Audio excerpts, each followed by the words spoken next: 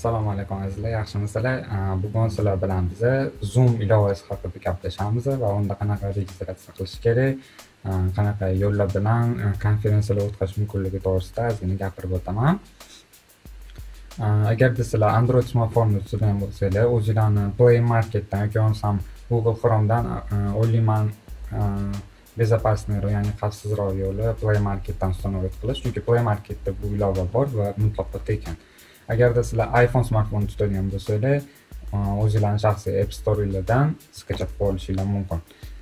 Skechap qilib bo'lganimizdan so'ng, ko'rib turganingizdek, men telefonim ekranini sizlarga ko'rsatib beraman. Sizlarning smartfoningizda ham xuddi shunaqa ko'rinishda bo'ladi, Android bo'lsa ham, iPhone bo'lsa ham. Zoom ilovasiga kiramiz, skechap qilib bo'lganimizdan keyin va bu yerda registratsiya knopkasi turibdi, yoki bo'lmasam Wait sistema knopkasi turibdi. Shu ikkita knopkadan bittasini tanlab registratsiyadan odam o'tishingiz mumkin. Agarda sizlar Zoom ilovasida hech qanaqa onlayn konferensiyalar o'zingizlar shaxsan o'zingizlar uyushtirmoqchi bo'lmasanglar, yoki bo'lmasam kanallar ochib gruppaga o'xshab, xuddi Telegramda gruppa bo'lganlaridek xuddi shunaqa gruppalar ochib ichida yozishni xohlamasanglar, unda sizlarga registratsiya qilish ham hojati yo'q. Faqatgina agar sizlarga link yuborishadi va o'sha link orqali bemalol xuddi shu yo'l bilan video konferensiya kirib turib, shu yerda konferensiyani nomerini yozib turib bemalol kirishingiz mumkin. Lekin agar sizlar o'zingizlar shaxsan o'zingizlar qarindoshinglar bilan yoki bo'lmasam qanaqadir ish haqida o'zingizlarni komandanglar, ya'ni jamoanglar bilan suhbat o'tkazmoqchi bo'lsangiz, sizlar registratsiyadan o'tib qo'yganinglar yaxshi.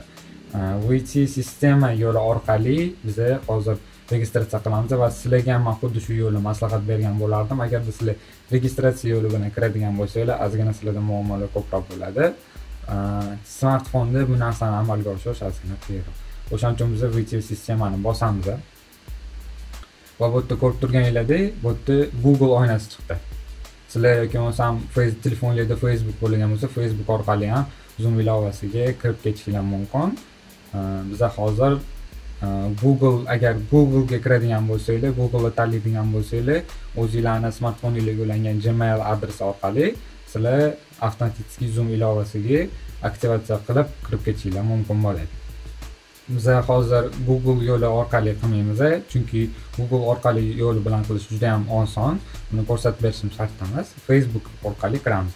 Facebookga bosadigan bo'lsak, sizlarning shaxsiy Facebook'ingizga kirib ketadi va sizlardan so'raydi, "Sen rostdan ham Zoom ilovasiga shu Facebookdan kirib olsammi yoki yo'qmi?" deb. Facebook'ingizga qanaqa ism qo'ygan bo'lsangiz, xuddi o'sha ism chiqadi. Bu yerda ko'rib turganingizdek, sizlardan tug'ilgan yilni so'rayapti.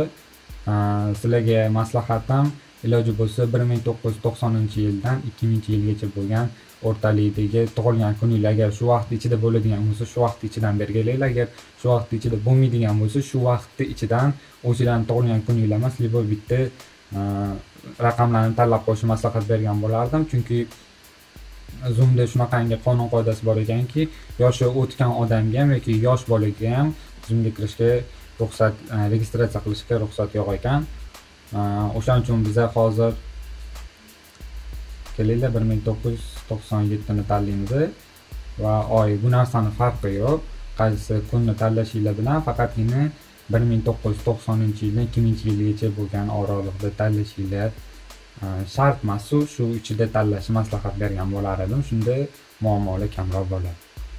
Va продолжить knopkasini bosamiz. Va bu yerda sozdать учетный запись chiqdi. Shu knopkani bosamiz. Va qarabsizlarki, sizlar Zoomdan aktivatsiyadan o'tdinglar. Agarda sizlar o'zingizlarning komandanglar yoki jamoanglar bilan video uchrashuvlarni shaxsan o'zingizlar administrator bo'lgan holda o'tkazmoqchi bo'lsanglar, unda Nave konferensiya degan joyni bosamiz va bu yerda использовать identifikator joyini yoqib qo'yishimiz kerak. Bu o'zingizlar uchun kerak bo'lishi mumkin. Mana shu nomerlar orqali boshqa smartfondan shu konferensiyaga kirish mumkin bo'ladi va nachat konferensiyani bosadigan bo'lsanglar, yo'lda ko'p narsa tushunarli.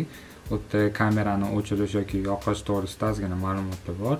Ularni adashmasam o'rgatib o'tishim shart emas. Juda ko'pchilik bu narsa haqida boshqa ilovalardan ham ozgina bo'lsa ham tajribasini o'rganib olgan.